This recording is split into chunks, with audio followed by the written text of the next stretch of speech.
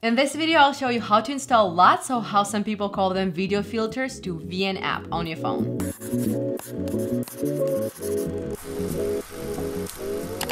Hi, welcome to my channel. My name is Kate, and in this channel I talk everything around smartphone videography and content creation. If you don't know what are LUTs, let me quickly explain it to you. LUT, or lookup table, is pretty much a preset or a filter for your videos. Why would you need to use LUTs? First of all, if you want to achieve a certain aesthetic that you saw from a movie or from the video online, but you don't know how to achieve it, LUTs are for you. A lot of videographers and filmmakers, including myself, have their own style of editing and color grading. And a lot of these filmmakers and videographers create the LUTs, like I did myself.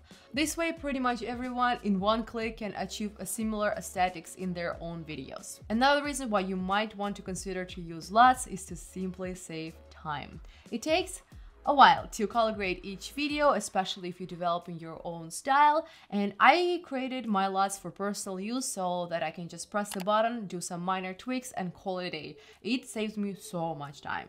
In case you want to check out the LUT pack that I made myself that was inspired by movies and TikTok and Reels trend, I will leave a link down below. So without further ado, let's do it. I will be demonstrating how to do it on my iPhone, but it's pretty much the same process on Androids. The only thing is the download location. Unfortunately, up to this day, there are very few apps that support LUTs, and from what I know, VN is the only free app that supports LUTs, so let's go ahead and download it first. If you don't have this app on your phone yet, please go ahead and download it. I will leave a link in the description below. I assume you already have your .cube files, which is a format for LUTs, downloaded on your phone, or you have a link to either Dropbox or Google Drive or website. I myself supply my LUTs to people who purchase them using Dropbox. They get a link and you open Dropbox. From this screen, you might not have it in your case. In the case of my people who purchase it from me, I found that if you use the app, sometimes it does not work properly. So I suggest going to continue to website, and from there you'll see the whole list of .cube files. You go ahead and download them, and download. It comes in a zip file. You download it. Okay, let's wait. And it goes to files folder. Again, on Android it might be a different location.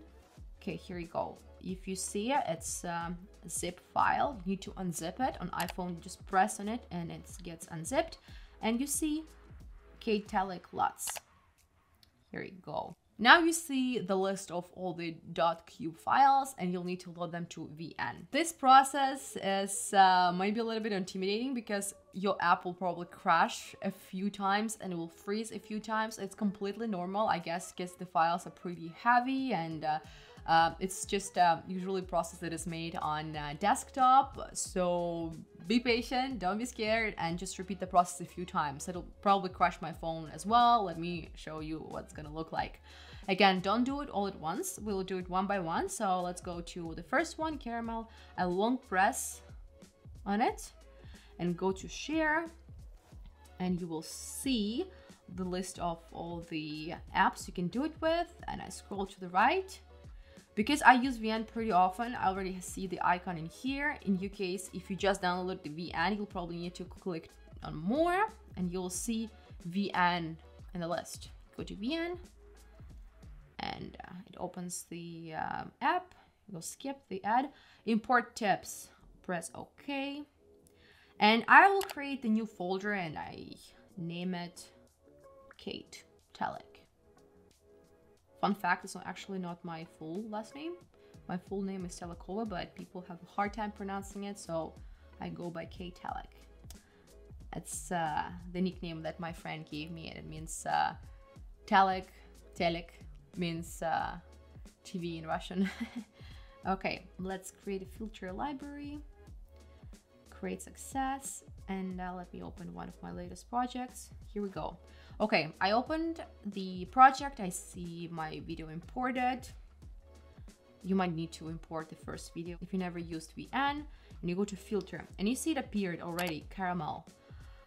So again, it might crash right now if I press on it. So I press, oh, actually it did it right away. So if you see, I can adjust the intensity.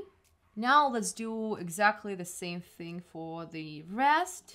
Let's go back, film 1, hold and press and hold, share, and let's go to VN. Again, because it's a free app, you will often see the ads. Continue to app, import tip, okay. Let's go to KTelec. Okay, successful. Let's double check. I always do it one by one, and I make sure that it's loaded in the filters. I see film 1. It looks like it's loaded actually. Yes, here we go. Perfect. I tested this LUT pack with my friend and my husband, and their phones crashed. So when you load the file, you go to filters, and you will actually see, if you see that the color of the icon is different, like if you see, like it's the film 1 is very different from caramel, that means it's probably loaded. If you see that the icons are pretty much the same as the original, most probably it's not loaded. So just wait, just keep them there, like don't even press on it and change the intensity, because 100% it will crash it. I don't know how many times I said it will crash today.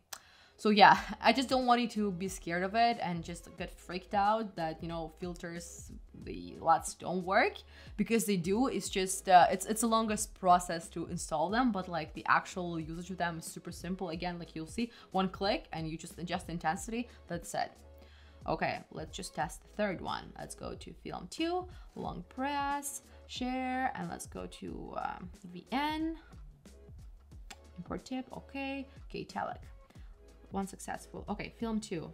See right now I see that it's not loaded 100%. Okay, let's go back to film. Even if I press on film 1, you can see right now it doesn't change anything. That means that it's been frozen. So here, yeah, see, it now crashed. Okay, what I do, I go back, where is my VN? I go back to VN, skip, open it again, and I press on filter. And if you see right now, film 2 looks exactly as original. It just means that it's not loaded yet. So I'm just gonna leave it and wait until it does. Give it a little bit. Okay, here we go. I don't know if you saw it, but the sky looks different, so I'm assuming it's already loaded. And this one, this is actually my favorite LUT. I even call it signature because I use this settings in probably 90% of my videos and even pictures. KTelec, here we go. Okay. And if you see, it's warmer tones, a little bit different blues and greens hues, and your skin looks a bit more tan. That's just my style. It looks a little bit more like, I don't know, retro, warm, and cozy. I use it, yeah, again, all the time. A couple of things to consider when you use LUTs.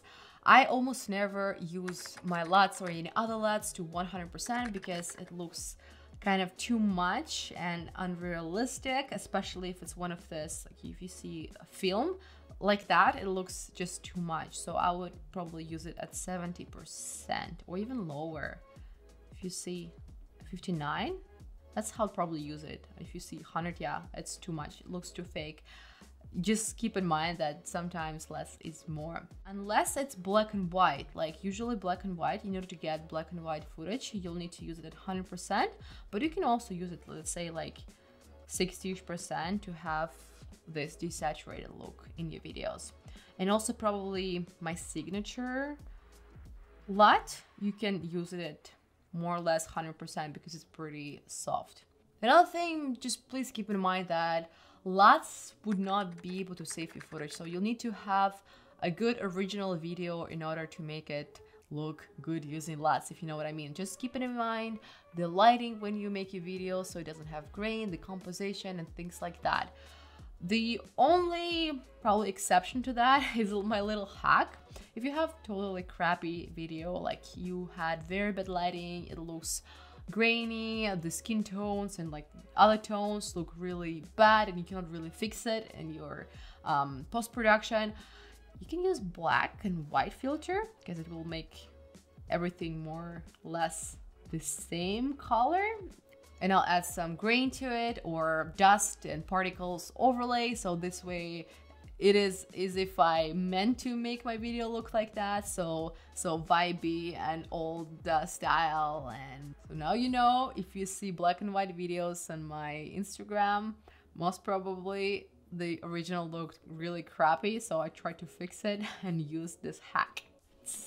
And last thing, if your video consists of few clips, just make sure that these clips are more or less consistent in terms of brightness and contrast and things like that, and then apply your LUTs. Actually, I'm thinking now I will leave a link down below to a Dropbox folder with my favorite dust particles, overlays, film burns, and other free resources, so feel free to check it out. All of them are free for personal use, most of them are not free for commercial use, because I didn't actually make them, I downloaded them for free on internet from different resources. And that's it. I hope you found this tutorial helpful. If you did, please give this video a like, because it really helps me grow my channel.